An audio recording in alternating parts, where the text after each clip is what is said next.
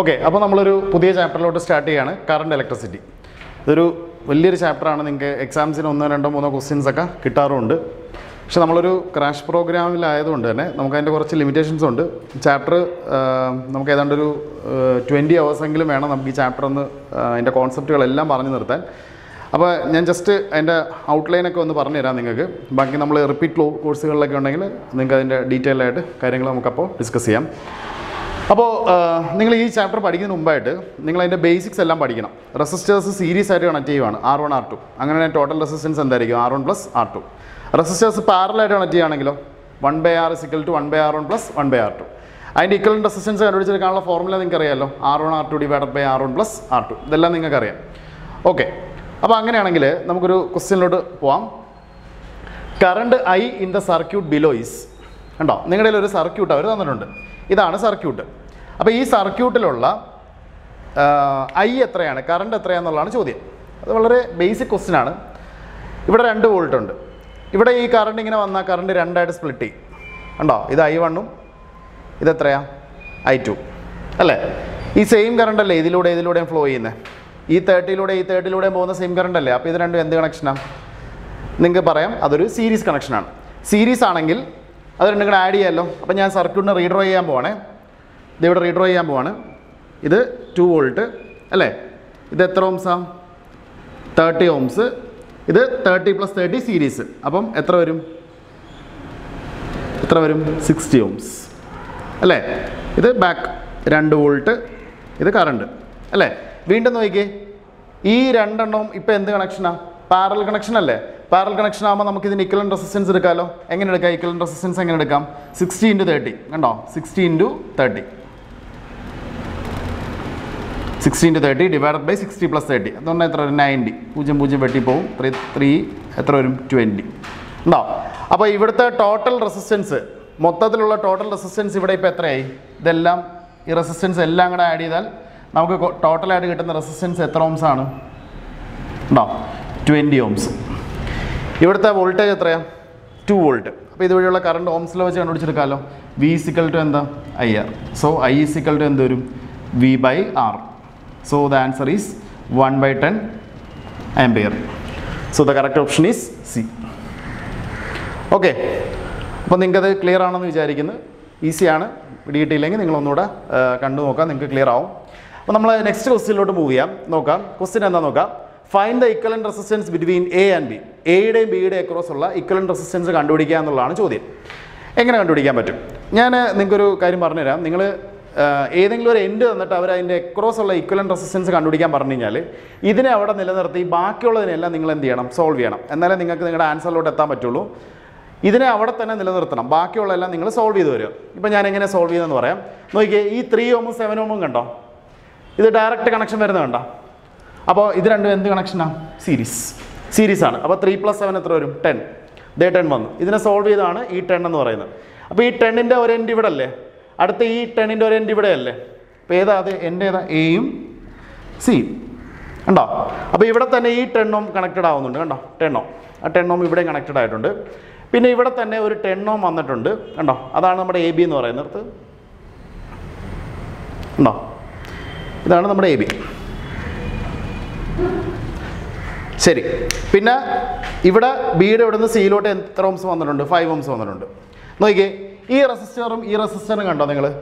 ഇതിൻ്റെ രണ്ടിൻ്റെയും എൻഡുകൾ, ഒരു എൻഡ് കണ്ടോ? ഇതിൻ്റെ രണ്ടിൻ്റെ ഒരറ്റ ഇവിടെ അല്ലേ കണക്ട് ചെയ്തേക്കുന്നത്? ഇതിൻ്റെ രണ്ടിൻ്റെ ഇപ്പുറത്തെ ഒരറ്റ ഇവിടെ അല്ലേ കണക്ട് ചെയ്തേക്കുന്നത്? നമ്മൾ 2 റെസിസ്റ്ററുകളുടെ അറ്റങ്ങൾ സെയിം പോയിന്റിലാണ് കണക്ട് ചെയ്തേക്കുന്നത്. ഇതിൻ്റെ രണ്ടിൻ്റെ അറ്റം ഇവിടെ, ഇതിൻ്റെ രണ്ടിൻ്റെ അറ്റത്ത് ഇവിടെ. അപ്പോൾ അങ്ങനെയാണെങ്കിൽ ഇത് രണ്ടും എന്ത് കണക്ഷനാണ്? Parallel connection. 2 റെസിസ്റ്ററുകളുടെ ഇക്വലൻ്റ് റെസിസ്റ്റൻസ് കണ്ടുപിടിക്കാനുള്ള ഫോർമുല എന്താ? when they are connected in parallel, R1 R2 / R1 + R2. R1 × R2, 10 × 10 / 10 + 10, 20. അപ്പോൾ 100/20 എത്ര ആൻസർ? 5. അതാണ് ഇവിടെ എഴുതി വെച്ചേക്കുന്നത്, 5 ഉണ്ടോ? അപ്പോൾ ഇവിടെ A ഉണ്ട്. എയുടെ അക്രോസ് ആയിട്ട് ഇതിൻ്റെ രണ്ടിന് ഇക്വലൻ്റ് റെസിസ്റ്റൻസ് ആയ 5 ഉണ്ട്. ഇവിടെ C ഉണ്ട്. ഉണ്ടോ? ഇനി നോക്കാം, നമുക്ക് ഏതിൻ്റെ അക്രോസ് ഉള്ള റെസിസ്റ്റൻസാണ് വേണ്ട? AB-യുടെ അക്രോസ് ഉള്ള റെസിസ്റ്റൻസ് അല്ലേ വേണ്ടത്? അപ്പം നിങ്ങളെപ്പോഴും ഇത് പ്ലസ് ആയിട്ട് മാർക്ക് ചെയ്യണം, ഇത് മൈനസ് ആയിട്ട് മാർക്ക് ചെയ്യണം. അതെപ്പോഴും അത് അവിടെ തന്നെ നിലനിർത്താൻ നോക്കുക. ഇനി നോക്ക്, ഇതിവിടെ തന്നെ നിൽക്കട്ടെ. നിങ്ങളൊരു കറണ്ട് കടത്തി വിടുവാണെങ്കിൽ ദേ ഇതുവഴി ഒരു കറണ്ട് പോകാമെന്ന് വിചാരിക്കുക, I1. ഇതുവഴി ഒരു കറണ്ട് പോവാണ് I2. നോക്കിയേ, ഈ കറണ്ട് സെയിം തന്നെയല്ലേ രണ്ടിലൂടെയും പോകുന്നത്? അപ്പോൾ ഇത് രണ്ടും എന്ത് കണക്ഷനാണ്? സീരീസ് ആണെങ്കിൽ 5 + 5 നിങ്ങൾക്ക് എത്ര കിട്ടും? 10. കണ്ടോ? താഴെ എത്ര ഓംസാണ് ഉള്ളത്? 10. കണ്ടോ? അപ്പോൾ വീണ്ടും ഇതിപ്പോൾ എന്ത് കണക്ഷനായി? പാരലൽ. ഈ എ ബി അവിടെ തന്നെ നിങ്ങൾ നിലനിർത്തുക. അതിപ്പോൾ എ ബി ഇവിടെ തന്നെ നമ്മൾ നിലനിർത്തുകയെന്ന് വിചാരിക്കും. ഉണ്ടോ? ഇതാണ് എ ബി. ഉണ്ടോ? ഇതിലോട്ടാണ് ഇത് കണക്റ്റ് ആവുന്നത്. ഇതാണ് നമ്മുടെ പ്ലസ്, ഇതാണ് നമ്മുടെ എന്ത്? മൈനസ്. ഉണ്ടോ? വീണ്ടും നോക്കിയേ, ഇതിൻ്റെ രണ്ടിൻ്റെ എൻഡ് കോമൺ പോയിന്റിലോട്ടല്ലേ കണക്ട് ചെയ്തേക്കുന്നത്. ഇതിൻ്റെ രണ്ടിൻ്റെ എൻഡ് ഒരു കോമൺ പോയിന്റിലോട്ടല്ലേ കണക്ട് ചെയ്തേക്കുന്നത്. അപ്പോൾ ഇത് രണ്ടും എന്ത് കണക്ഷനാണ്? സീരീസ്. അപ്പോൾ നമ്മളതിനെ സോൾവ് ചെയ്യുകയാണെങ്കിൽ R1 × R2 / R1 + R2. So answer will be 5 ohms. ഇപ്പോൾ റെസിസ്റ്റർ സോൾവിങ് എന്ന് പറയുന്ന ഒരു സ്കില്ലാണ്. അത് നമ്മളത് പ്രോബ്ലംസ് ചെയ്താൽ മാത്രമേ നിങ്ങൾക്ക് ഐഡിയ കിട്ടുള്ളൂ. പിന്നെ ഏതിൻ്റെ അക്രോസ് ആണോ റെസിസ്റ്റൻസ് കണ്ടുപിടിക്കാൻ പറഞ്ഞേക്കുന്നത് അതിന് അവിടെ തന്നെ നിലനിർത്തി അവസാനം ആൻസർ അതിലോട്ട് എത്തിക്കുക. അതായിരിക്കും എപ്പോഴും നിങ്ങൾക്ക് ആൻസർ കിട്ടാനൊക്കെ എളുപ്പം. ഓക്കെ, നമ്മൾ അടുത്തൊരു ക്വസ്റ്റ്യനിലോട്ട് മൂവ് ചെയ്യാണ് കേട്ടോ. ഒരു ഗുഡ് ക്വസ്റ്റ്യനാണ്, നോക്കാം. നിങ്ങളുടെ നീറ്റിൻ്റെ ക്വസ്റ്റ്യനാണ്. ഒരു 2 റെസിസ്റ്റേഴ്സ് 4 ohms 2 ohms. ഇവിടെ 10 ohms 5 ohms. ഇവിടെ ബി എന്ന് പറയുന്നൊരു പോയിൻ്റ് ഉണ്ട്, ഇവിടെ ഡി എന്ന് പറയുന്ന പോയിൻ്റ് ഉണ്ട്. ഇതിൻ്റെ അക്രോസ് നമ്മളൊരു ഗാൽവനോമീറ്റർ കണക്ട് ചെയ്തിട്ടുണ്ട്. ഓക്കെ, ഇവിടെ നിന്ന് ഇങ്ങോട്ട് കയറുന്നത് 7 ആംപിയർ, ഇറങ്ങുന്നതും സ്വാഭാവികമായിട്ടും എത്ര തന്നെ ആയിരിക്കും? 7 ആംപിയർ കറണ്ട്. ഓക്കെ, ചോദ്യം എന്താണെന്ന് വെച്ചാൽ ബിയുടെയും സിയുടെയും അക്രോസ് ഉള്ള വോൾട്ടേജ് എത്രയാണെന്നുള്ളതാണ് ചോദ്യം. അപ്പോൾ ഇത്തരത്തിലുള്ള ക്വസ്റ്റ്യൻസ് നിങ്ങൾ ആൻസർ ചെയ്യണമെന്നുണ്ടെങ്കിൽ നിങ്ങൾക്ക് ബേസിക് ആയിട്ട് കുറച്ച് കാര്യങ്ങൾ അറിഞ്ഞിരിക്കണം. എന്തൊക്കെയാണെന്ന് ഞാൻ പറഞ്ഞുതരാം. അതിൻ്റെ പേരാണ് കറണ്ട് ഡിവിഷൻ റൂൾ എന്ന് പറയും. കറണ്ട് ഡിവിഷൻ റൂൾ നിങ്ങൾ പഠിച്ചിട്ടുണ്ടാവും തോന്നുന്നു. നിങ്ങളുടെ ക്ലാസ്സുകളിലൊക്കെ കറണ്ട് ഡിവിഷൻ റൂൾ അറിയാമല്ലെങ്കിൽ ഞാനിവിടെ ഒന്ന് പറഞ്ഞുതരാം. നോക്കുക, നിങ്ങൾ ഒരു കറണ്ട് ഒരു സർക്യൂട്ടിലോട്ട് എൻ്റർ ചെയ്യാണ്. അതൊരു പാരലൽ കണക്ഷനാണ്. അപ്പോൾ ഇങ്ങോട്ട് I1 പോയി, ഇങ്ങോട്ട് എന്ത് പോയി? I2 പോയി. ഇവിടുത്തെ റെസിസ്റ്റൻസ് R1, ഇവിടുത്തെ റെസിസ്റ്റൻസ് എത്രയാണ്? R2. അപ്പോൾ ഇങ്ങോട്ട് വന്ന കറണ്ടാണ് I1. ഈ കറണ്ട് കണ്ടുപിടിക്കാൻ ഒരു എളുപ്പ വഴിയുണ്ട്. എന്താണെന്ന് വെച്ചാൽ നിങ്ങൾ ടോട്ടൽ കറണ്ടിനെ, ഇവിടുത്തെ കറണ്ടാണ് നിങ്ങൾക്ക് കണ്ടുപിടിക്കേണ്ട. അങ്ങനെയാണെങ്കിൽ ടോട്ടൽ കറണ്ടിനെ ഓപ്പോസിറ്റ് റെസിസ്റ്റൻസ് കൊണ്ട് ഗുണിക്കണം. കണ്ടോ? So I1 = I × R2 divided by total resistance. കണ്ടോ? ഞാനിവിടെ എഴുതിയേക്കുന്നുണ്ടോ? I × R2 divide by R1 + R2. തിരിച്ച് I2 ആണ് കണ്ടുപിടിക്കേണ്ടെങ്കിലോ? I2 ആണ് കണ്ടുപിടിക്കേണ്ടെങ്കിൽ നിങ്ങൾ എന്ത് ചെയ്യണം? Total current into opposite resistance by total resistance. കണ്ടോ? I × R1 divide by R1 + R2. അങ്ങനെ നിങ്ങൾക്ക് കറണ്ട് ഡിഡക്റ്റ് ചെയ്യാൻ പറ്റും. അപ്പോൾ ഞാൻ അതേ ടെക്നിക്സ് തന്നെയാണ് ഇവിടെ ഉപയോഗിക്കാൻ പോകുന്നത്. പക്ഷേ നമുക്ക് സെൻറ്ററിൽ ഒരു ആരുണ്ട്? ഒരു ഗാൽവനോമീറ്റർ ഉണ്ട്. അതൊരു പ്രശ്നമാണ്. പക്ഷേ അത് സോൾവ് ചെയ്യാൻ അവർ തന്നെ ഒരു ഹിൻഡ് തന്നിട്ടുണ്ട്. എന്താണെന്ന് നോക്കിയോ, നിങ്ങൾ കണ്ടോ? ഇതൊരു വീറ്റ്സ്റ്റൺസ് ബ്രിഡ്ജാണ്. വീറ്റ്സ്റ്റൺസ് ബ്രിഡ്ജാണെന്ന് എങ്ങനെ മനസ്സിലാക്കുന്നതെന്നറിയോ? ദേ P/Q = R/S ആണോ നോക്കണം. 4/10 എത്ര ഒരു ആൻസർ? 2 വെച്ച് ക്യാൻസൽ ചെയ്യുകയാണെങ്കിൽ 2/5. 4/10 എന്ന് പറഞ്ഞാൽ നിങ്ങൾ ക്യാൻസൽ ചെയ്യുകയാണെങ്കിൽ 2/5. ഇവിടെ എത്ര തന്നെയാണ്? 2/5. സോ P/Q = എന്താണ്? R/S. അപ്പം ഇവിടുത്തെ വോൾട്ടേജ് എന്താ? സെയിം ആണ് അല്ലേ? ഈ എൻഡിലെ വോൾട്ടേജ് എന്തായിരിക്കും? അല്ലെങ്കിൽ ഇവിടുത്തെ മൊത്തത്തിലുള്ള വോൾട്ടേജും ഈ മുകളിലത്തെ ബ്രാഞ്ചിലുള്ള വോൾട്ടേജും താഴത്തെ ബ്രാഞ്ചിലുള്ള വോൾട്ടേജും എന്ത് തന്നെയാണ്? സെയിം. അപ്പോൾ ഇതുവഴി എന്ത് ഫ്ലോ കാണത്തില്ല? കറണ്ട് ഫ്ലോ കാണത്തില്ല. കറണ്ട് ഫ്ലോ ഇല്ലെങ്കിൽ ഗാൽവനോമീറ്ററിന് യാതൊരുവിധ ഇമ്പോർട്ടൻസും ഇല്ല. ഓക്കെ, ക്ലിയർ ആണോ സംഭവം? ഇനി നോക്കാം, നമുക്ക് വേണ്ടത് ബിയുടെ സിയുടെ അക്രോസ് ഉള്ള വോൾട്ടേജ് ആണ്. അപ്പോൾ നമുക്ക് ആദ്യം I1 കണ്ടുപിടിച്ചെടുക്കാം. എങ്ങനെ I1 കണ്ടുപിടിച്ചെടുക്കും? ഞാനിവിടെ എഴുതുന്നുണ്ട്. I1 കണ്ടുപിടിച്ചെടുക്കാം. എങ്ങനെ I1 കണ്ടുപിടിക്കും? ഞാൻ നേരത്തെ പറഞ്ഞായിരുന്നല്ലോ. ഇതുവഴിയുള്ള കറണ്ട് നിങ്ങൾ എങ്ങനെ കണ്ടുപിടിച്ചെടുക്കും? നിങ്ങൾ ടോട്ടൽ കറണ്ട് എഴുതാം. കണ്ടോ? I1 ആണ് കണ്ടുപിടിക്കേണ്ടതെങ്കിൽ ഓപ്പോസിറ്റ് ബ്രാഞ്ചിലെ ടോട്ടൽ റെസിസ്റ്റൻസ് ഇടാം. ഓപ്പോസിറ്റ് ബ്രാഞ്ച് എന്ന് പറഞ്ഞാൽ ഇതല്ലേ വേറൊരു ബ്രാഞ്ച്. അവിടുത്തെ ടോട്ടൽ റെസിസ്റ്റൻസ് 10 അല്ലേ? 10 + 5 സീരീസ് കണക്ഷൻ അല്ലേ? ഇവിടെ 2 റെസിസ്റ്റേഴ്സ് ഇല്ലേ സീരീസ് ആയിട്ട് കണക്ട് ചെയ്തേക്കുന്നത്. അപ്പം എത്ര വരും? 10 + 5 എത്രയാണ്? 15 divided by total resistance. Total resistance എന്ന് പറഞ്ഞാൽ ഇതിൻ്റെ സമ്മും എടുക്കണം. അപ്പോൾ 10 + 5 15 + 6. 10 + 5 15 അല്ലേ? കാര്യം ഇത് സീരീസ് കണക്ഷൻ ആയതുകൊണ്ട് ഞാൻ കൂട്ടുന്നത് കേട്ടോ. ഇത് സീരീസ് കണക്ഷനാണ്. ഇവർ രണ്ടുപേരും സീരീസ് കണക്ഷനാണ്. അപ്പോൾ 10 + 5 എത്രയാണ്? 15. 15 + എത്ര വരും? 6. അപ്പോൾ എത്ര വരും? 21. 15 + 6 അല്ലെങ്കിൽ ഇത് എത്രയാണ്? 21. ഉണ്ടോ? 7ൽ 21 എത്ര ടൈംസാണ്? 3 ടൈംസ്. 15ൽ എത്ര ടൈംസാണ്? 5 ടൈംസ്. സോ ആദ്യത്തെ ഈ ഒരു ബ്രാഞ്ചിലൂടെ പോയ കറണ്ട് എത്രയാണ്? 5 ആംപിയേഴ്സ്. ഉണ്ടോ? 5 ആംപിയേഴ്സ് എന്ന് പറഞ്ഞ് കിട്ടിയില്ലേ? അപ്പോൾ ഇതുവഴി പോയ കറണ്ട് കിട്ടി 5. ഇവിടുത്തെ റെസിസ്റ്റൻസ് അറിയാമല്ലോ എത്രയാണ്? 2. അപ്പം ഇതുവഴി പോയ കറണ്ട് അറിയാം, ഇവിടുത്തെ വോൾട്ടേജ്, ഇവിടുത്തെ റെസിസ്റ്റൻസ് അറിയാം. അങ്ങനെയാണെങ്കിൽ ബി സിയുടെ അക്രോസ് ഉള്ള വോൾട്ടേജ് കണ്ടുപിടിച്ചെടുത്തൂടെ? ബി സിയുടെ അക്രോസ് ഉള്ള വോൾട്ടേജ് കണ്ടുപിടിക്കുക. എങ്ങനെ? അതുവഴിയുള്ള കറണ്ട് എത്രയാണ്? 5. ഇവിടുത്തെ റെസിസ്റ്റൻസ് എത്രയാണ്? 2. So 5 × 2. So the answer is 10 volt. ഉണ്ടോ? അപ്പോൾ ഇവിടുത്തെ വോൾട്ടേജ് എത്രയാണ്? 10 വോൾട്ട്. നമ്മൾ കണ്ടുപിടിച്ചെടുത്തില്ലേ ബി സിയുടെ അക്രോസ് ഉള്ള വോൾട്ടേജ്? സിമിലർലി നിങ്ങൾക്ക് എന്ത് ചെയ്യാം? വേണമെന്നുണ്ടെങ്കിൽ ഡി സിയുടെ അക്രോസ് ഉള്ള വോൾട്ടേജ് ഞാൻ കണ്ടുപിടിച്ചെടുത്ത് കാണിച്ചു തരാം. ഡി സി കണ്ടോ? കിർച്ചോഫിന്റെ കറണ്ട് ലോ നിങ്ങൾക്ക് അറിയാലോ. എന്താ കിർച്ചോഫിന്റെ കറണ്ട് ലോ? എന്താ? ഇത് കണ്ടോ? ഇത് മൊത്തം 7 ആംപിയർ ഉണ്ടോ? ഒരു ജംഗ്ഷനിലോട്ട് വരുന്ന കറണ്ട് എത്ര ആംപിയറാണ്? 7 ആംപിയർ. 5 ആംപിയർ ഇങ്ങോട്ട് പോയി. അപ്പോൾ ഉറപ്പായിട്ടും ഇങ്ങോട്ട് എത്ര ആംപിയർ ആയിരിക്കും? 2 ampere. Some of incoming current is equal to some of out going current. അപ്പോൾ നമുക്കറിയാം 7 വന്നു, ഇങ്ങോട്ട് 5 പോയി. അപ്പോൾ ഇങ്ങോട്ട് എത്ര ആയിരിക്കും പോയേക്കുന്നത്? 2. അപ്പോൾ ഈ 5ലൂടെയും പോകുന്ന 2 ആയിരിക്കുമല്ലോ. 2 അല്ലേ പോയേക്കുന്നത്? അപ്പോൾ 2 ആംപിയർ കറണ്ട് ഇതുവഴി ഒഴുകുന്നുണ്ട്. ഇവിടുത്തെ റെസിസ്റ്റൻസ് 5 ആണ്. അപ്പോൾ മൊത്തത്തിൽ ഇവിടുത്തെ വോൾട്ടേജ് എങ്ങനെ കണ്ടുപിടിച്ചെടുക്കും? V is equal to IR. 2 അല്ലേ current? 2 into 5. So the answer is 10 volt. അതല്ലേ തന്നെ നമുക്കറിയാമല്ലോ എന്താ ഇവിടുത്തെ വോൾട്ടേജ് സെയിം ആണെന്ന് നമ്മൾ ക്വസ്റ്റ്യനിൽ തന്നെ നമുക്ക് മനസ്സിലായി. അത് നിങ്ങൾ ചെയ്തപ്പോഴും നിങ്ങൾക്ക് ആ സെയിം ആൻസർ തന്നെ കിട്ടി. ഐഡിയ ക്ലിയർ ആണോ?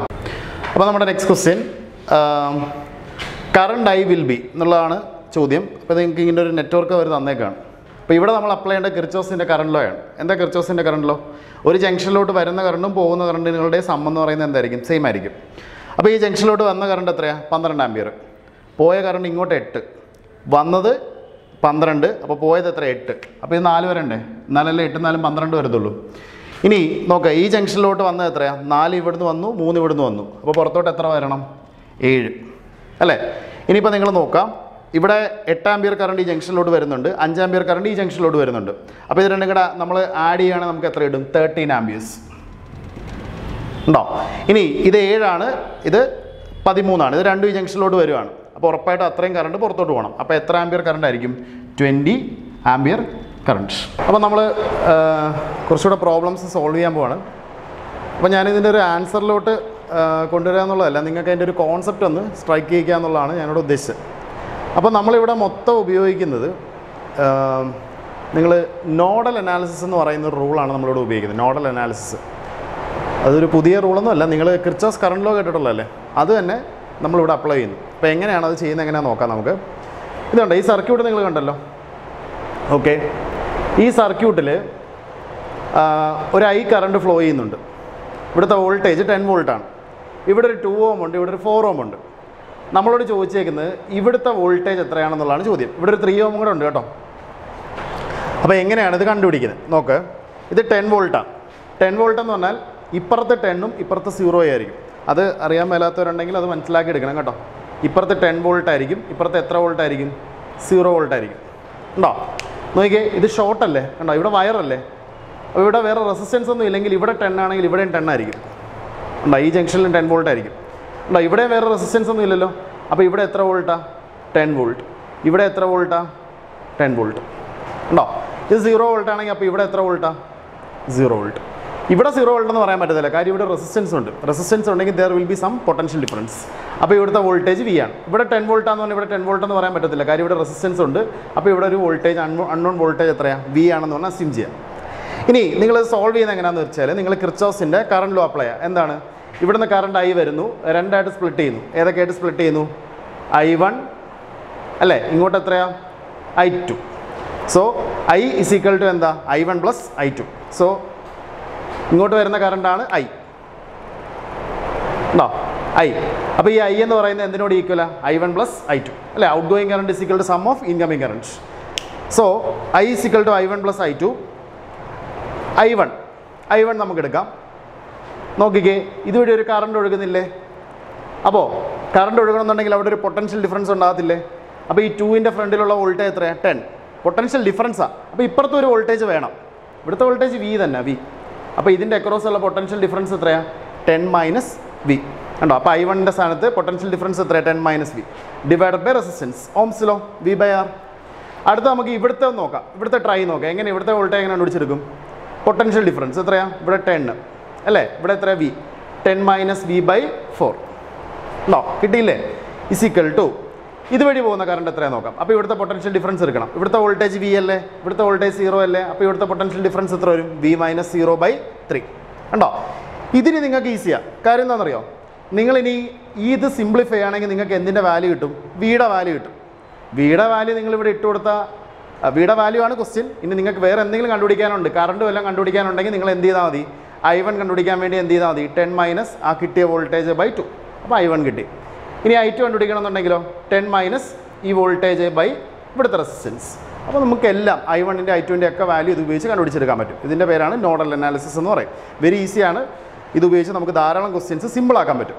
അപ്പോൾ നമുക്ക് അടുത്തൊരു ക്വസ്റ്റ്യനിലോട്ട് പോകാം. നമുക്കൊരു നോഡൽ അനാലിസിസ് തന്നെ നിങ്ങൾക്ക് കുറച്ചുകൂടെ ഒരു ഡിഫിക്കൽട്ടി ലെവൽ കൂടുതലുള്ള ക്വസ്റ്റ്യൻസ് വന്നാൽ എങ്ങനെ ഹാൻഡിൽ ചെയ്യാൻ പറ്റും നോക്കാം. നോക്കാം, ഇതൊരു സർക്യൂട്ടാണ്. ഇവിടെ 5 വോൾട്ട്, 10 വോൾട്ട്, 2 വോൾട്ട്, 2 ഓം, 3 ഓം, 4 ഓം, 5 ഓം ഇതെല്ലാം ഇങ്ങനെ കണക്ട് ചെയ്തിട്ടേക്കുവാണ്. അപ്പോൾ നമ്മളോട് ചോദിച്ചേക്കുന്ന ചോദ്യം എന്ന് പറയുന്നത് നമുക്ക് വോൾട്ടേജ്, നമുക്ക് എല്ലാത്തിലൂടെയുള്ള കറണ്ട് വേണം. I1, I2, I3 അങ്ങനെയുള്ള കറണ്ടുകളെല്ലാം വേണം, I4 ഒക്കെ വേണം. അപ്പോൾ അതിന് നിങ്ങൾ എന്താ ചെയ്യേണ്ടത്? You have to apply Kirchhoff's current law. നോക്കാം, ഇതിന് ചില റൂൾസ് ഉണ്ട്. റൂൾസ് എന്താണെന്ന് വെച്ചാൽ, നോക്ക്, ഇതെല്ലാം ഒരു കോമൺ പോയിന്റിലല്ലേ കണക്റ്റ് ആയേക്കുന്നത്. കണ്ടോ, എല്ലാം കോമൺ പോയിന്റ്, ഇതെല്ലാം ഒരൊറ്റ കോമൺ പോയിന്റിലോട്ടാണ് കണക്റ്റ് ആയേക്കുന്നത്.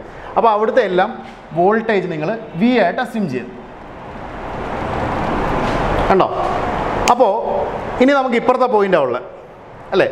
ഇവിടെ 5 വോൾട്ടാണ്, ഇവിടെ 5 വോൾട്ടാണ്. പക്ഷേ ഇവിടെ 5 വോൾട്ട് എന്ന് എഴുതാൻ പറ്റത്തില്ല, കാര്യം ഇവിടെ റെസിസ്റ്റൻസ് ഉണ്ട്. ഇവിടെ 5 എന്ന് പറഞ്ഞാൽ ഇവിടെ 5 ആണ്, പക്ഷേ ഇപ്പുറത്ത് 5 എന്ന് എഴുതാൻ പറ്റത്തില്ല. അതുകൊണ്ടാണ് ഞാൻ V ആയിട്ട് അസ്യൂം ചെയ്തത്. ഇവിടെ 10 വോൾട്ടാണ്, പക്ഷേ ഇപ്പുറത്ത് 10 വോൾട്ട് എന്ന് എഴുതാൻ പറ്റത്തില്ല. അപ്പോൾ ഞാനതിന് V ആയിട്ട് അസ്യൂം ചെയ്തു. എല്ലാവരും ഒരുമിച്ച് കണക്റ്റഡ് ആയതുകൊണ്ടാണ് ഞാനതിനെ വോൾട്ടേജ് എന്തായിട്ട് കൊടുത്ത് V എന്ന് പറഞ്ഞു കൊടുത്തത്. കാര്യം ഇവിടെ വേറെ റെസിസ്റ്റൻസ് ഒന്നും ഇല്ലല്ലോ ഈ വയറിൻ്റെ ഇവിടെ, എല്ലാം V ആയിട്ട് കൊടുത്തു. ഇനി നോക്കുക, ഇത് 5 വോൾട്ടാണ്, ഇത് 5 അല്ലേ, ഇത് എത്രയാണ്? 0. അപ്പോൾ ഇത് 0 ആയിരിക്കത്തില്ലേ? ഇത് 10 ആണ്, ഇത് 10, ഇത് 0. അപ്പോൾ ഇത് 0 ആണ്, ഇത് 0 ആണ്. നോക്കിയേ, ഇത് തിരിച്ചാണ് വന്നേക്കുന്നത്. അപ്പോൾ നിങ്ങളൊരു കാര്യം ചെയ്യാം, നിങ്ങളിവിടെ 0 ആയിട്ട് കൊടുത്തു, കുഴപ്പമൊന്നുമില്ല. നിങ്ങൾക്ക് ഇഷ്ടമുള്ള പോലെയൊക്കെ ചെയ്യാം. വാല്യൂസൊക്കെ തിരിച്ച് മറിച്ചൊക്കെ കൊടുത്താലും ആൻസറിൽ അത് കറക്റ്റായിട്ട് വന്നോളൂ.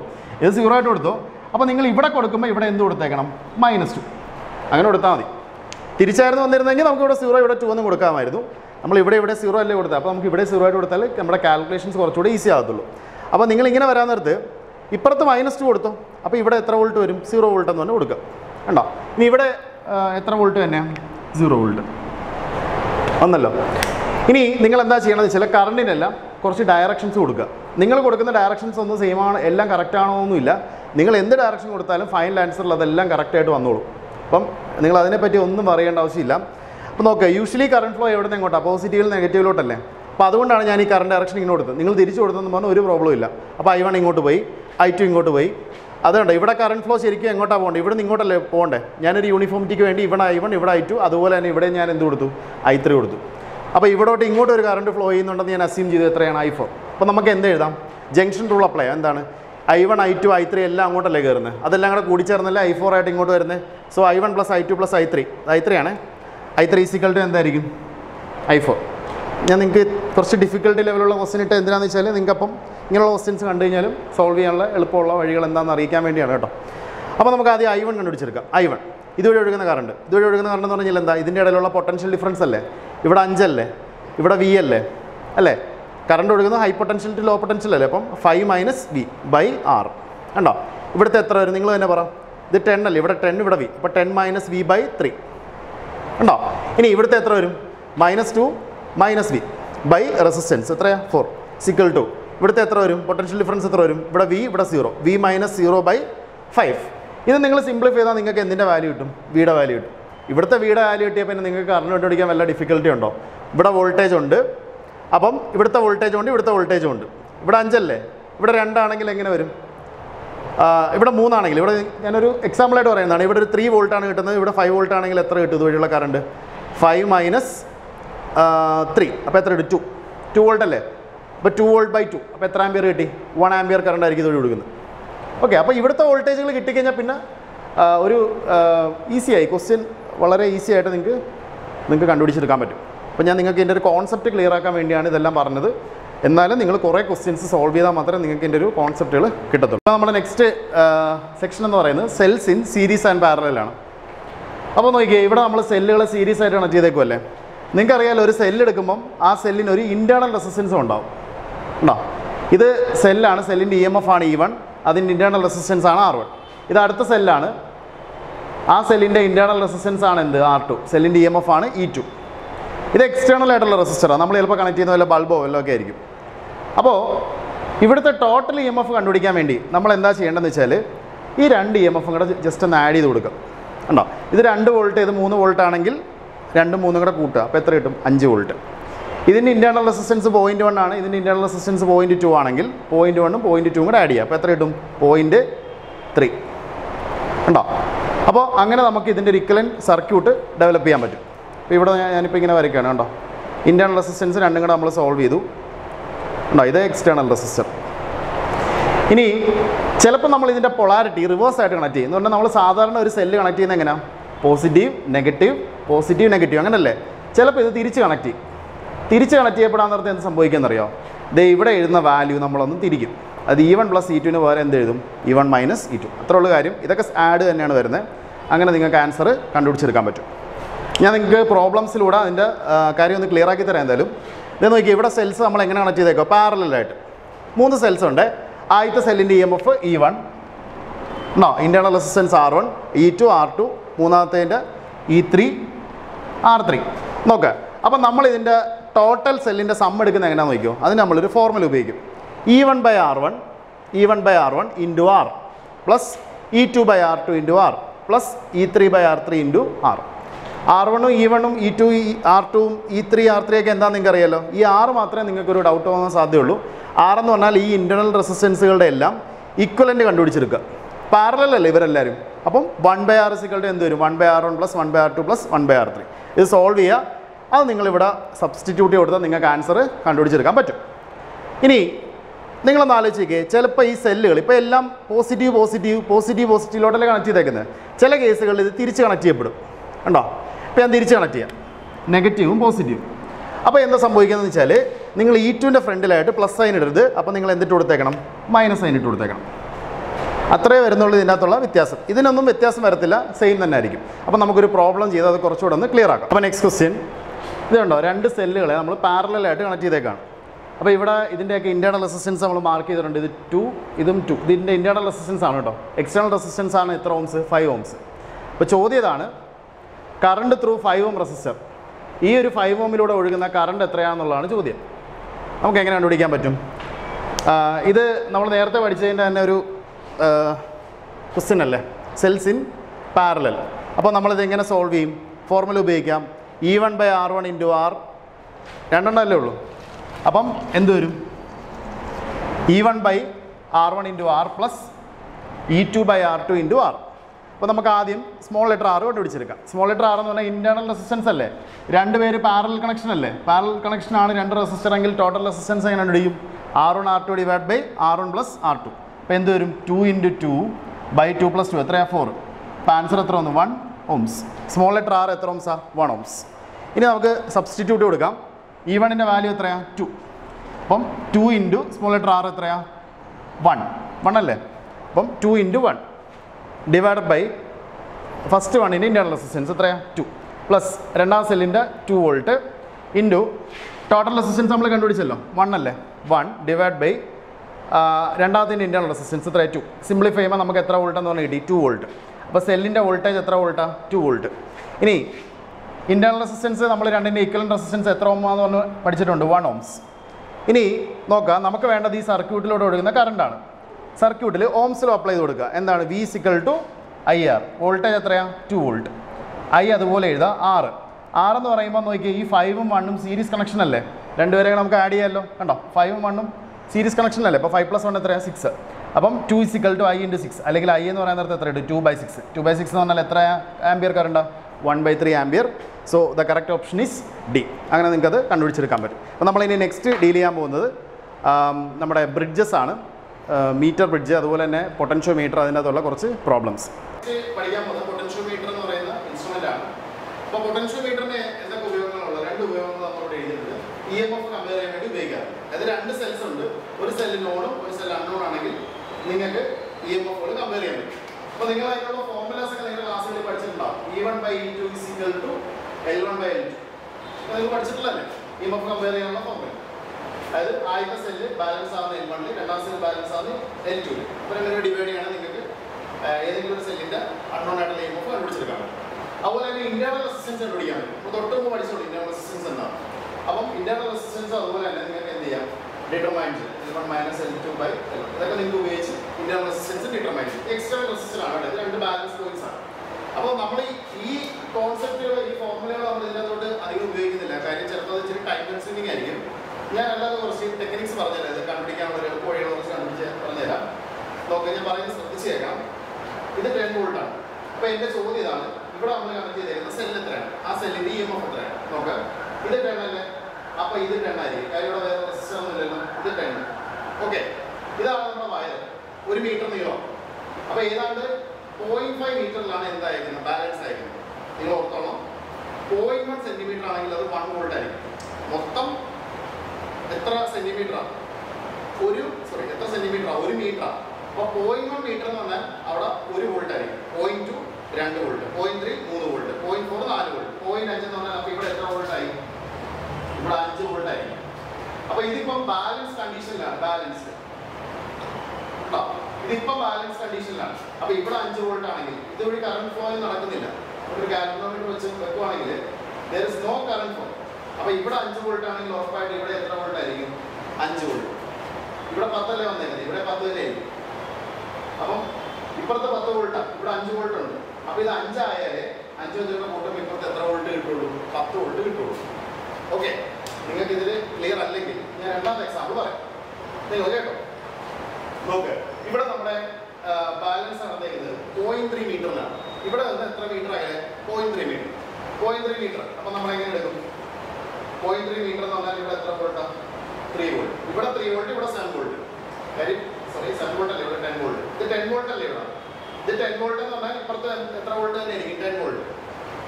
ഇനി ഇത് 10 വോൾട്ട്, ഇവിടെ എത്ര വോൾട്ടാണ്, 3 വോൾട്ട്. ഇവിടുത്തെ പൊട്ടൻഷ്യൽ ഡിഫറൻസ് എത്ര വരും, പൊട്ടൻഷ്യൽ ഡിഫറൻസ് എടുക്കുമ്പോൾ ഡിഫറൻസ് എടുക്കണം, 10 - 3 എത്ര 7. അപ്പം പൊട്ടൻഷ്യൽ ഡിഫറൻസ് 7 ആണ്, പക്ഷെ ഇവിടുത്തെ വോൾട്ടേജ് എത്ര, 3. ബാലൻസിലാണ്. അപ്പോൾ ഇവിടെ 3 ആണെങ്കിൽ ഇവിടെ എത്ര തന്നെയായിരിക്കും, 3 ഉണ്ടോ. ഇവിടെ 10 അല്ലേ ഉണ്ടോ, നേരത്തെ ഇതുപോലെ തന്നെ ചെയ്യാം. അപ്പം ഇവിടെ 10 ആണ് വന്നേക്കുന്നത്, ഇവിടെ നേരത്തെയും 10 ആയിരുന്നു, ഇവിടെ 5 ഉണ്ട്. അപ്പോൾ ഇത് 5 കൂടെ വന്നാൽ 5 + 5 എത്ര വരത്തുള്ളൂ, 10 വരുത്തുള്ളൂ. അപ്പോൾ ഇവിടെ 3 വന്നിട്ടുണ്ട്, അപ്പോൾ ഇവിടെ എത്ര വരണം, 10 ആവാൻ ഇവിടെ എത്ര വരണം, 7 വരണം. 7 + 3 നിങ്ങൾക്ക് എന്ത് കിട്ടും, 10 കിട്ടും. മനസ്സിലായോ, ഐഡിയ കിട്ടിയെന്ന് വിചാരിക്കുന്നു. രണ്ടാമത്തെ ക്വസ്റ്റ്യൻ ചെയ്യുമ്പോൾ, രണ്ടാമത്തെ ക്വസ്റ്റ്യൻ ആകുമ്പോൾ നിങ്ങൾക്ക് അതിന് കുറച്ചുകൂടെ ഐഡിയ കിട്ടുമായിരിക്കണം. കിട്ടിയില്ലെങ്കിൽ നിങ്ങൾ മൂന്നാമത്തെ ക്വസ്റ്റ്യൻ നോക്കാം. മൂന്നാമത്തെ ക്വസ്റ്റ്യൻ കുറച്ച് ഡിഫറെൻറ്റ് ക്വസ്റ്റ്യൻ ആണ്. നോക്കാം, ഇവിടെ 10 വോൾട്ട് ഉണ്ട്, നമുക്ക് നമ്മുടെ വയറുണ്ട്. അപ്പോൾ ഇവിടെ നോക്കാം, ഇവർ ചോദിച്ചേക്കുന്നത് എവിടെയാണ് ഇതിൻ്റെ ബാലൻസ് കിട്ടുന്നതെന്നാണ് ചോദിച്ചേക്കുന്നത്. ഏത് പോയിന്റിൽ ബാലൻസ് കിട്ടും, നൾ പോയിന്റ് എവിടെയാണ് കിട്ടുന്നതെന്നാണ് ചോദ്യം. അപ്പോൾ ഇവിടെ കണക്ട് ചെയ്തേക്കുന്ന സെല്ലിൽ 20 വോൾട്ടാണ്. അപ്പോൾ നോക്ക്, ഇപ്പുറത്ത് +20 ആണെങ്കിൽ ഇപ്പുറത്ത് എന്തായിരിക്കും, -20 ആയിരിക്കും, -20 ആയിരിക്കും, ഇപ്പുറത്ത് -20 ആയിരിക്കും അല്ലേ. ഇവിടെ പ്ലസ് ആണെങ്കിൽ അപ്പുറത്ത് എന്തായിരിക്കും, മൈനസ് ആയിരിക്കും. അപ്പോൾ -20 എന്ന് പറഞ്ഞു കഴിഞ്ഞാൽ നിങ്ങൾ നോക്കിയേ, ഇവിടെ എത്ര വോൾട്ടാണ്, ഇത് 10 വോൾട്ട് അല്ലേ, ഇവിടെ 10 വോൾട്ട് ആയിരിക്കും, ഇപ്പുറത്ത് എത്ര വോൾട്ട് ആയിരിക്കും, 0 വോൾട്ട്. നോക്ക്, ഈ -20 ഇതുവഴി കറണ്ട് ഫ്ലോ ഉണ്ടാകാൻ പാടില്ലല്ലോ. അപ്പോൾ ഈ -20 ഇതിൻ്റെ എവിടെ ഇടയ്ക്ക് എവിടെയെങ്കിലും വരണ്ടേ, എന്നാലല്ലേ അത് ബാലൻസ് ആകുള്ളൂ. പക്ഷെ നിങ്ങൾ നോക്കി, ഇവിടുത്തെ വോൾട്ടേജ് സ്റ്റാർട്ട് ചെയ്യുന്ന എവിടെ നിന്നോട്ടാണ്, 0-ൽ നിന്ന് 2-ലോട്ടല്ലേ. ഇതിൻ്റെ ഇടയിൽ എവിടെയെങ്കിലും നിങ്ങൾക്ക് -20 കിട്ടുക. അപ്പം ഇതിനകത്ത് എന്ത് പോയിന്റ് ഇല്ല, നൾ പോയിന്റ് ഇല്ല. അപ്പോൾ നിങ്ങൾ കീമൊക്കെ എഴുതുന്നവരുണ്ടെങ്കിൽ ഇങ്ങനെയുള്ള ക്വസ്റ്റ്യൻസ് ഒക്കെ നിങ്ങൾക്ക് എക്സ്പെക്ട് ചെയ്യാം. നീറ്റിലൊന്നും വരാറില്ല, നിങ്ങൾക്ക് കീംകാർക്കൊക്കെ ഈ ക്വസ്റ്റ്യൻസ് ഒക്കെ നിങ്ങൾക്ക് ചെയ്ത് നോക്കാം, കോൺസെപ്റ്റ് കിട്ടും. ടീച്ചർക്കും ഇതിൻ്റെ കോൺസെപ്റ്റ് ക്ലിയർ ആണ്. ചിലപ്പോൾ ഇതൊക്കെ ചോദിച്ചിട്ട് അവർ ചോദിക്കുകയാണെങ്കിൽ, ഓപ്ഷൻസ് ചോദിക്കുകയാണെങ്കിൽ അതിൻ്റെ ആൻസർ എപ്പോഴും എന്തായിരിക്കും, ബാലൻസ് ഇല്ല, നൺ ഓഫ് ദീസ് ആണ്. ഇത് നിങ്ങൾ തന്നെ പറഞ്ഞു നോക്കാം, നിങ്ങൾ തന്നെ ഐഡിയ പറഞ്ഞു നോക്കാം. ഇത് 10 വോൾട്ട്, അപ്പോൾ ഇത് എത്ര വോൾട്ടാണ്, 10 വോൾട്ട്. ശരി, ഇത് എത്ര വോൾട്ടാണ്, ഇത് 7 വോൾട്ടാണ് അല്ലേ. ഇനി നൾ പോയിന്റ് കിട്ടുന്നത് എവിടെയാണെന്നുള്ളതാണ് ചോദ്യം. അപ്പോൾ നമുക്ക് എങ്ങനെ എടുക്കാം, ഇത് 10 അല്ലേ, ഇത് 7 അല്ലേ, പക്ഷെ ഇതിന്റെ പൊളാരിറ്റി ഉണ്ടോ, റിവേഴ്സ് അല്ലേ. ഇപ്പുറത്ത് പോസിറ്റീവ് നെഗറ്റീവ് എന്നുള്ളതല്ലേ എല്ലാ രീതിയിലും നമ്മൾ വരച്ചേക്കുന്നത്. പക്ഷെ ഇവിടെ അത് തിരിച്ചാണ് വരച്ചേക്കുന്നത്. അപ്പോൾ 10 ഇവിടെ 7, അപ്പോൾ ഇത് രണ്ടും കൂടെ നിങ്ങൾ എന്ത് ചെയ്യണം, സബ്സ്ട്രാക്ട് ചെയ്യണം, അല്ലാതെ വേണമെങ്കിൽ ആഡ് ചെയ്യാൻ പറ്റും. അപ്പോൾ ഇവിടെ നിങ്ങൾക്ക് എത്ര വോൾട്ട് കിട്ടും, 3 വോൾട്ട്. അപ്പോൾ ഇവിടെ 3 വോൾട്ട് ആണെങ്കിൽ ഇവിടെ എത്ര വോൾട്ട് വരണം, 3 വോൾട്ട് വരണം. അപ്പോൾ എത്ര സെൻറ്റിമീറ്ററിലായിരിക്കും നിങ്ങൾക്ക് കിട്ടുന്നത്, ബാലൻസ് കിട്ടുന്നത് ഇതിനകത്തായിരിക്കും 0.3. നിങ്ങൾ നോക്കാം, ഇവിടെ അവർ ചോദിച്ചേക്കുന്നത് നിങ്ങൾക്ക് നൾ പോയിന്റ് എവിടെയായിരിക്കും കിട്ടുന്നതെന്നുള്ളതാണ് ചോദ്യം. നമുക്ക് നോക്കാം. അപ്പോൾ ഇത് 10 വോൾട്ട് അല്ലേ, അപ്പോൾ ഇവിടെ എത്ര വോൾട്ടാണ്, 10 വോൾട്ട്. 10 വോൾട്ട്. ഇനി ഈ സെൽ എത്ര വോൾട്ടാണ്, 7 വോൾട്ട്. ശരി, നമുക്ക് പ്രീവിയസ് ക്വസ്റ്റ്യനിലോട്ടൊക്കെ ഒന്ന് നോക്കാം. ഇത് കണ്ടോ, ഇവിടെ 10 വോൾട്ടാണ് അല്ലേ, ഇവിടെ 10 വോൾട്ടാണ്, ഇവിടെ ഇപ്പുറത്ത് 5 വോൾട്ടാണ്, സെല്ലിൻ്റെ അപ്പുറത്ത് 5 വോൾട്ടാണ്. അപ്പോൾ ഇവിടുത്തെ വോൾട്ടേജ് നമ്മൾ കണ്ടുപിടിക്കുന്നത് എങ്ങനെയാണ്, 10 നമ്മൾ എന്ത് കുറയ്ക്കും, 5 കുറയ്ക്കും. ആ വോൾട്ടാണ് ഇവിടെ വരുന്നത് അല്ലേ. ഇനി ഇവിടുത്തെ വോൾട്ടേജും 10 ആണ്, ഇവിടുത്തെ വോൾട്ടേജ് 3 ആണ്. അപ്പോൾ 10 - 3 ചെയ്യുമ്പോഴാണ് നമുക്ക് ഇവിടെ 7 വോൾട്ട് കിട്ടുന്നത്. പക്ഷേ ഇവിടെ നിങ്ങൾ കണ്ടോ, ഈ ക്വസ്റ്റ്യനെ പോലെ അല്ല ഇത് പൊളാരിറ്റി റിവേഴ്സ് ചെയ്തിട്ടുണ്ട്. പൊളാരിറ്റി റിവേഴ്സ് ചെയ്ത് കഴിഞ്ഞാൽ നിങ്ങൾ എന്താ ചെയ്യേണ്ടതെന്ന് വെച്ചാൽ നിങ്ങൾ ഇത് 10 ആണ്, ഇത് 7 അല്ലേ അല്ലേ? നോക്ക്, ഇവിടേക്ക് നമ്മൾ സബ്സ്ട്രാക്ട് അല്ലേ ചെയ്തേക്കുന്നത്. 10 - 5, ഇവിടെ 5 വോൾട്ട് കിട്ടും. ഈ 10ഉം 5ഉം കൂടെ കുറച്ച് ഇവിടെ കിട്ടും, 5 ആൻസർ കിട്ടും. ഇതേ അതുപോലെ 10 - 7 ഇവിടെ 3 കിട്ടും. അല്ലെങ്കിൽ ഇത് രണ്ടും കൂടെ കൂട്ടണം, 7 + 3 10. അല്ലെങ്കിൽ ഇത് രണ്ടും കൂടെ കൂട്ടണം, 5 + 5 10. കണ്ടോ? ഇത് നിങ്ങളുടെ സബ്സ്ട്രാക്ട് ചെയ്താൽ മതി. 10 - 5 5, 10 - 7 3. അപ്പോൾ അതുപോലെയാണ്. പക്ഷേ ഇവിടെ പൊളാരിറ്റി റിവേഴ്സ് ചെയ്തിട്ടുണ്ട്. അപ്പോൾ നിങ്ങൾ എന്ത് ചെയ്യണം? 10 7 കൂടെ നിങ്ങൾ എന്ത് ചെയ്യരുത്, സബ്സ്ട്രാക്ട് ചെയ്യില്ല, നിങ്ങൾ എന്ത് ചെയ്യണം? ആഡ് ചെയ്യണം. അപ്പോൾ 10 + എന്ത് വരും? 7. അപ്പോൾ എത്ര വരും ഇവിടുത്തെ വോൾട്ടേജ്? 17 വോൾട്ട്. ഇവിടെ 17 വോൾട്ട് വരണമെന്നുണ്ടെങ്കിൽ ഇവിടെ എത്ര തന്നെ വരണം? 17 വോൾട്ട്. നൾ പോയിന്റ് കിട്ടണമെന്നുണ്ടെങ്കിൽ 17 വോൾട്ട് വരണം. അപ്പോൾ നിങ്ങൾ നോക്കിയേ, ഇവിടെ 10 അല്ലേ, ഇവിടെ 0 അല്ലേ? ഇതിൻ്റെ ഇടയ്ക്ക് എവിടെയെങ്കിലും നിങ്ങൾക്ക് 17 വോൾട്ട് കിട്ടുമോ? അപ്പോൾ അതിൻ്റെ ഇടയിൽ എന്തില്ല? ബാലൻസ് ഇല്ല. ക്ലിയർ ആണല്ലോ? ഐഡിയ ക്ലിയർ ആണോ? അപ്പോൾ നമ്മളൊരു സെല്ലിൻ്റെ ഇൻറ്റേർണൽ റെസിസ്റ്റൻസ് ഡിറ്റർമൈൻ ചെയ്യാൻ പോകണം. അപ്പോൾ ഇതാണ് നമ്മുടെ സെല്ലിൻ്റെ വോൾട്ടേജ്, അല്ലെങ്കിൽ അതിൻ്റെ വോൾട്ട് 5 വോൾട്ടാണ്. അപ്പോൾ ആ സെല്ലിൻ്റെ ഇൻറ്റേർണൽ റെസിസ്റ്റൻസ് ആണ് നമുക്ക് കണ്ടുപിടിക്കേണ്ടത്. ഓക്കെ, അപ്പോൾ നമുക്കിത് ബാലൻസ് കിട്ടിയേക്കുന്ന 0.6ലാണ്. അപ്പോൾ ഇവിടെ എത്ര വോൾട്ട് ആയിരിക്കും? 6 വോൾട്ട് ആയിരിക്കും. ഇവിടുത്തെ പൊട്ടൻഷ്യൽ ഡിഫറൻസ് പക്ഷേ എത്ര വോൾട്ടാണ്? 4 വോൾട്ടാണ്. ഓക്കെ, അപ്പോൾ ഈ 6 വോൾട്ട് അല്ലേ, ബാലൻസ് ആണ്. അപ്പോൾ ഇതുവഴി കറണ്ട് ഫ്ലോ ഇല്ല. അപ്പോൾ ഇവിടെ എത്ര വോൾട്ട് ആയിരിക്കും? 6 വോൾട്ട് ആയിരിക്കും. ഇവിടെ 10 വോൾട്ടാണ്. അപ്പോൾ ഇവിടെ 10 വോൾട്ടാണ്. ഇവിടെ എത്ര വോൾട്ടാണ്? 10 വോൾട്ട് അല്ലേ? ഞാൻ ഈ പടം ഇവിടെ വരച്ചത് എന്തിനാണെന്ന് വെച്ചാൽ, ഇവിടെ ഇപ്പോൾ 5 വോൾട്ട് അല്ലേ, അപ്പോൾ ഇവിടെയും 5 വോൾട്ട് ആയിരിക്കും അല്ലേ? 5 + 5 അല്ലേ എത്ര വരത്തുള്ളൂ? 10 വരത്തുള്ളൂ. അപ്പോൾ ഇവിടെ എത്ര വോൾട്ടാണ്? 5 വോൾട്ട്. ക്ലിയർ ആണോ സംഭവം? ഇവിടെ 10 വരണമെന്നുണ്ടെങ്കിൽ ഇപ്പോൾ 5 + 5 എത്ര വരണം? ഈ 5ഉം ഈ 5, ഇവിടുത്തെ വോൾട്ടേജ് 5 വരണം. 5 വന്നാലേ 5 + 5 എത്ര വരത്തുള്ളൂ? 10 വരത്തുള്ളൂ. ഇവിടെ 6 വരത്തില്ല, കാര്യം ഇവിടെ റെസിസ്റ്റൻസ് ഉണ്ട്. അതുകൊണ്ട് തന്നെ അവിടെ ഒരിക്കലും എന്ത് വരത്തില്ല? 6 വരത്തില്ല. അപ്പോൾ ഇവിടെ 6 വന്നു. ഇവിടെ 6 വന്നാൽ ഇവിടെ എന്ത് വരും? 6 വരും. കണ്ടോ? ഇനി നോക്കാം, 2 കറൻറ്റ്സ് ഞാനിവിടെ മാർക്ക് ചെയ്തിട്ടുണ്ട്, I1ഉം I2. ഞാൻ പറയുന്നത് ഈ 2 കറൻറ്റ്സും സെയിം ആണ്. അതെന്താ സെയിമാന്ന് പറയാൻ കാര്യം എന്താണെന്നറിയോ? ഇങ്ങോട്ട് കറണ്ട് ഫ്ലോ ഇല്ല. അതുകൊണ്ട് തന്നെ ഇവിടുന്ന് ഒരു കറണ്ട് ഒഴുകി വന്നാൽ ആ കറണ്ട് ഇങ്ങോട്ട് തന്നെ പോകും. അപ്പോൾ I1 = എന്താണ്? I2. അപ്പോൾ നമുക്ക് ആദ്യം I1 കണ്ടുപിടിച്ചെടുക്കാം. ഇവിടെ 10 വോൾട്ട്, ഇവിടെ 6 വോൾട്ട്. അപ്പോൾ ഇവിടുത്തെ പൊട്ടൻഷ്യൽ ഡിഫറൻസ് എത്രയാണ്? 10 - 6 റെസിസ്റ്റൻസ് എത്രയാണ്? 2. ആ കറണ്ട് തന്നെയല്ലേ ഇങ്ങോട്ട് പോകുന്നത്? അതാണ് I2. I2 എന്ന് പറയുന്ന നേരത്തെ എന്ത് വരും? 10 - 6 ഇവിടെ എടുത്താൽ മതി കേട്ടോ. ഇവിടെ ഈ I2 എന്ന് പറഞ്ഞാൽ നമ്മൾ ഇത് മാത്രമേ എടുക്കുന്നുള്ളൂ. ഇവിടുന്ന് ഈ റെസിസ്റ്റൻസ് ഉള്ള ആ ഭാഗം മാത്രമേ എടുക്കുന്നുള്ളൂ. അപ്പം ഇവിടുത്തെ പൊട്ടൻഷ്യൽ ഡിഫറൻസ് എന്ന് പറയുന്നത് 6 - 5 ഇൻറ്റേർണൽ റെസിസ്റ്റൻസ് ആർ. അപ്പോൾ ഇത് നിങ്ങൾ സിംപ്ലിഫൈ ചെയ്താൽ നിങ്ങൾക്ക് ഇൻറ്റേർണൽ റെസിസ്റ്റൻസ് ഡിറ്റർമൈൻ ചെയ്യാൻ പറ്റും. 10 - 6 ഇവിടെ എത്രയാണ്? 4. 4/2 = 1/R. അപ്പോൾ ഇത് ക്യാൻസൽ ചെയ്യുകയാണെങ്കിൽ എത്ര കിട്ടും? 2 ohms. 2 ohms ആണ് ഇവിടുത്തെ എന്തെന്ന് പറയുന്നത്?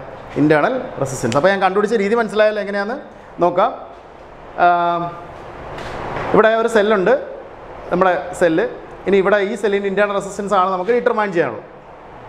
ഈ സെല്ലിൻ്റെ ഇൻറ്റേർണൽ റെസിസ്റ്റൻസ് ആണ് ഡിറ്റർമൈൻ ചെയ്യാനുള്ളത്. ഇത് 5 വോൾട്ടാണ്. ഇത് 5 വോൾട്ടാണ്, ഉറപ്പായിട്ട് ഇവിടെ 5 വോൾട്ട് ആയിരിക്കും.